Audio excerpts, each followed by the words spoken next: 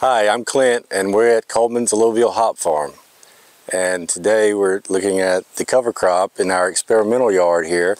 And what we're trying to do with this is basically cover the ground as cover crops intended to be. The intention for this experiment right here is to add some food for wildlife, intentionally for deer, as the deer like to eat on the young tender shoots from the hops. From this experiment so far, we've got pretty good success with it.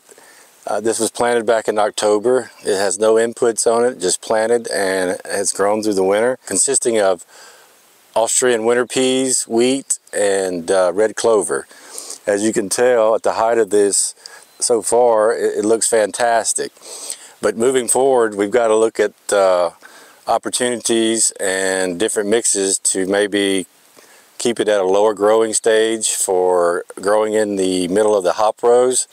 As we're going through this, we have to consider height of the mix of the plants we'd like to use. This is a start. This is our first attempt at a mix at our own choosing, and we've had really good success here in the test plot.